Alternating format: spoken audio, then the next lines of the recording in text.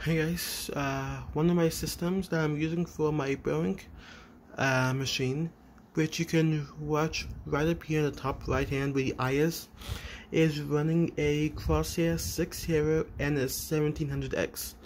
You can ignore this last line because I've been doing some overclocking, but if you keep getting a CPU fan speed error and you want to either fix it or ignore it, you can do F1, go into your UEFI BIOS.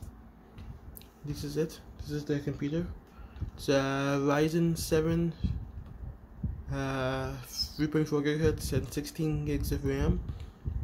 Now you can do F6 and there it is, and do your own fan curve if you wanted to, or if you wanted to ignore it, which is what I'm going to do because I run this system headless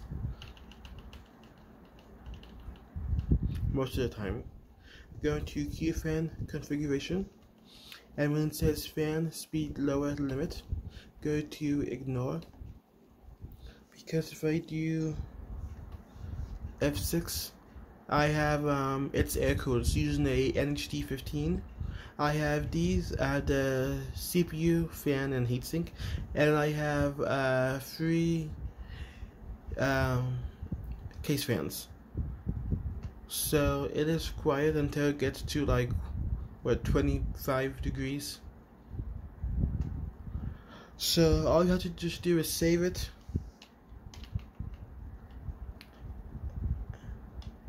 Those are the changes it makes.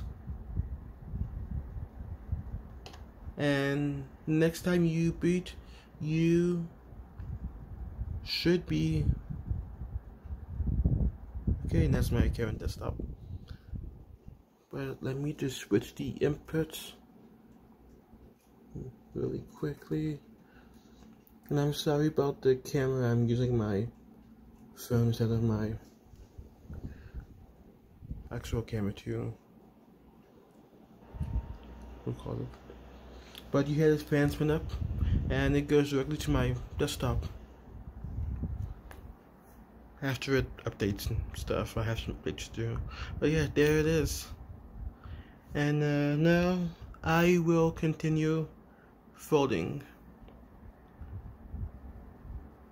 and solving science problems, and hopefully in the future math problems as well. I'll see everybody next time. Bye guys.